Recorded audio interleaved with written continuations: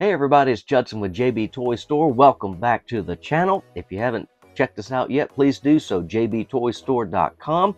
And remember to please like and subscribe and leave us a comment below. Let us know what you think. Today I'm actually going to unbox General Hawk from the G.I. Joe Classified line number 103. I had Hawk growing up and loved the figure, so I want to open him up. Mine is long gone, so one of these days, maybe I'll pick up another one just to replace it.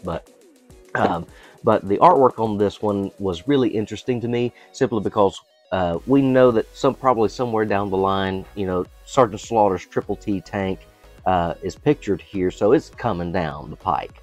But also over here, and I know people probably mentioned this as well, but the Cobra Stun is there.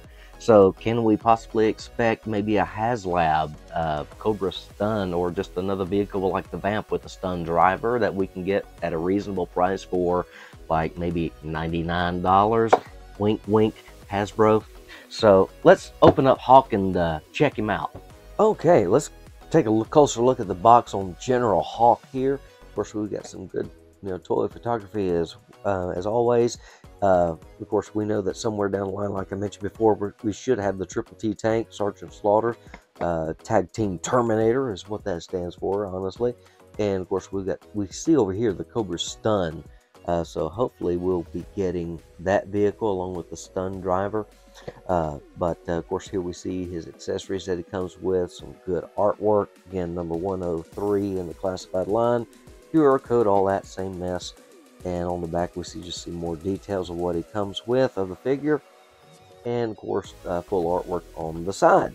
So let's go ahead and get him out of here.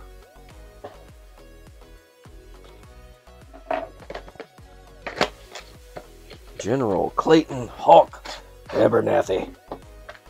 All right. First glance, I'm impressed. This is a really cool figure. Let me get him off of this cardboard real quick.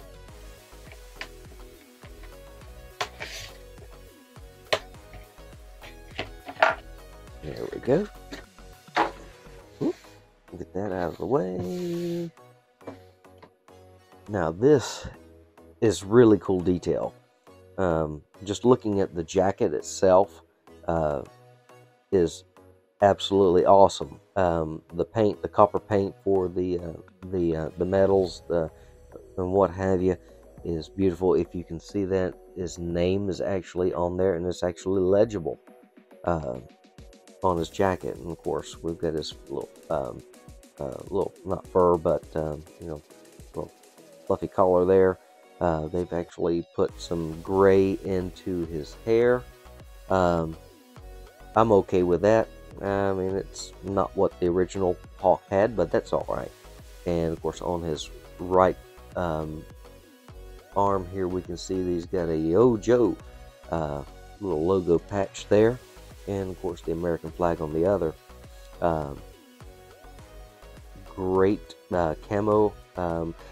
Doesn't really work with the knee joints here. It almost looks like I guess we're going for pads because they didn't put camo on those, so that just kind of makes it inconsistent, I guess. But that's just me. But as far as articulation, we've got butterfly joints. That is a little loose in there. If you can see how that's jumping, that doesn't really. Let's see what the other side looks like. That's a little tighter. Interesting. But we've got the typical bicep, and this is a little tight. We've got some double elbow joints, good wrist action as well. Thigh swivel, typical. Should be double knee joints, we hope. Yep. And of course, we've got shin swivel and good ankle action there. Well, actually a little forward, really. Maybe not much on side to side. But let's take a look at some of the accessories that he comes with. Let's get those out of the box here. Got the old footlocker. And we'll just get all that off to the side. There we go. So, of course, we've got his, looks like a little shotgun here.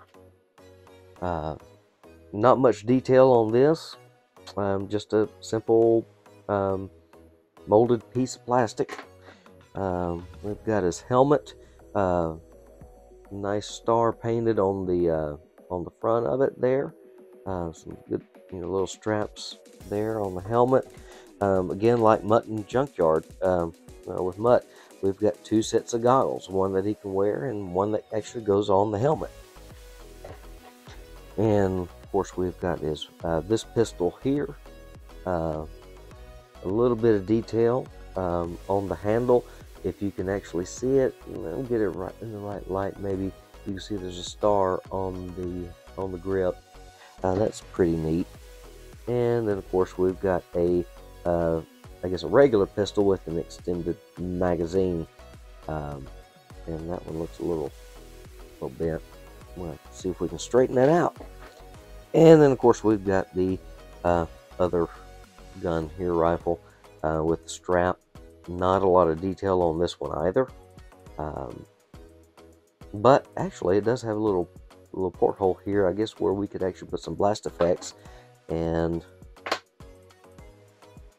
yeah, it's the same way on the shotgun and the pistols. So yeah, so we can actually put blast effects with these. So that's okay, that's very nice.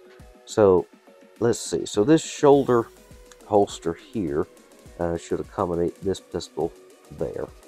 And then of course the larger one on the hip would be the larger pistol. And let's go ahead and put the goggles on the helmet. See if we can't get that somewhat centered. This is a little difficult to do, but not too bad. And we'll get that on him. And there we have General Hawk, Yo Joe. And this is actually probably the way I'll display him. I may see if I can't get these goggles up above. Maybe it'll work for me right here, right now, so that we can actually see that star right in between underneath. There we go. Very cool. Let's go ahead and get him on the turntable and see what kind of poses we can get him into.